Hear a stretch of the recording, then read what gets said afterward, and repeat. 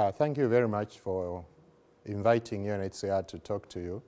As you may be aware, in Africa, traditionally, the cause of displacement has been due to conflict and other related issues. But in the last decade or so, we have seen climate change becoming increasingly a cause for displacement. We have seen villages being wiped out by rivers. We have seen some islands disappearing and completely. So there is an increasing number of people who are being displaced as a result of climate change. And this matter is obviously of great concern to UNHCR. First, we need to develop the language to use to describe those persons who are being displaced as a result of climate change.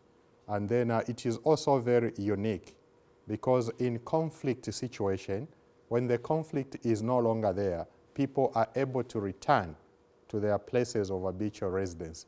But what happens to people who are going to be displaced as a result of climate change?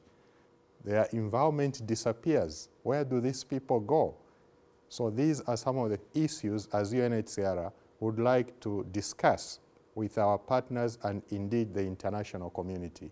It is very, very important. I think we welcome the position taken by the majority of the people in the international community that it is of utmost importance that the causes of climate change be addressed and be addressed immediately. Carbon emissions and the warming of the earth are matters of extreme great concern. And as UNHCR would like to be associated with those efforts that are going to reduce carbon emissions. I think what we expect from this conference is solidarity, international solidarity, so that we start speaking with a common voice to reduce carbon emissions. Would like also people to understand the fate of those who are being displaced, their plight.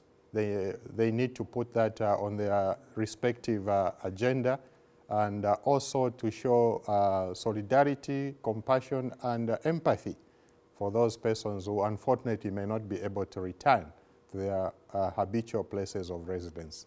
Well, we expect a few thousands of people to be present. Physically, we are not going to exceed 150. Ministers? Yes, we are expecting some ministers to come through. And by virtue of ministers coming through, it just shows how serious and how important this conference is.